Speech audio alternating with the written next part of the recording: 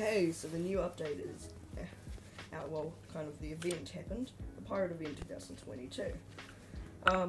What came with it was a shop where you can do missions to get thing they call doubloons to get all these all the stuff that comes in cost. Obviously, like yes, it's 7,000 and stuff.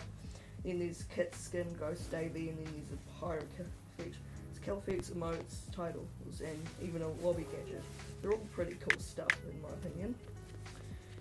And what comes with that is the new TNT Wars, which is a limited time mode, so it won't be here forever. So if you want to play it, go play fast.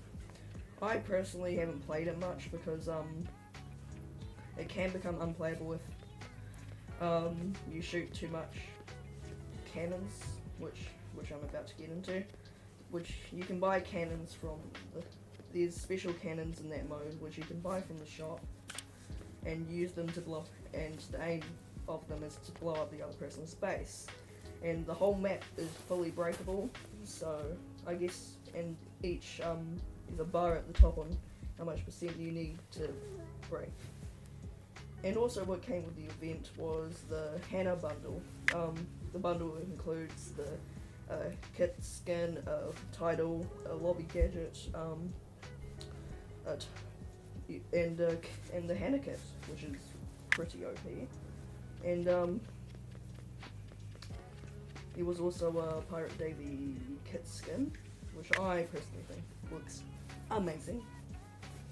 And the event itself, well, I didn't have any footage of it, but it was nighttime and raining like it was before, and thunder, and the three ships came here. Yeah, you had to shoot it down about like here, and then it came crashing down.